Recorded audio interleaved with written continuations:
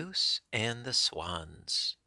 A vain and empty goose one day complained shrilly to members of her flock of the ill regard given geese compared to other birds.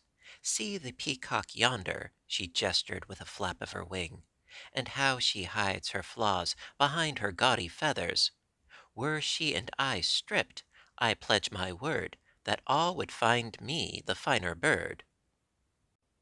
Crossing the mead to where a bunch of swans sported in the stream, she continued her tirade.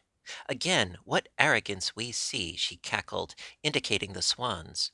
"Because we geese are known to skim the waters delicately, these base creatures think to mimic us with their awkward and noisy splashing." So saying, she plunged into the water and, spreading her plumes, tried to assume the swan's stately crest. "Conceited thing, elate with pride," complained one of the swans. "Though you put on airs, your oafishness reveals you to be just a silly goose." Foppery is the pride of fools. The Crow and the Pitcher.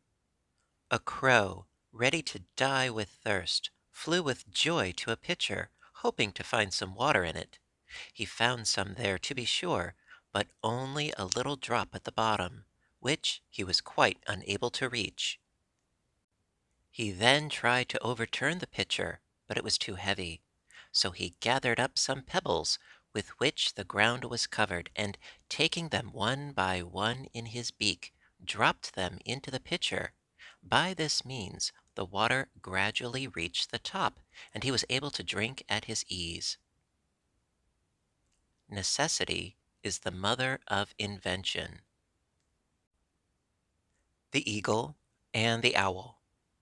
The Eagle and the Owl, after many quarrels, swore that they would be friends forever, and that they would never harm each other's young ones. "But do you know my little ones?" said the Owl. "If you do not, I fear it will go hard with them when you find them." "No, I have never seen them," replied the Eagle. "The greater your loss," said the Owl. "They are the sweetest, prettiest things in the world. Such dear eyes, such charming plumage, such winning little ways. You'll know them now from my description." A short time after, the Eagle found the little Owls in a hollow tree.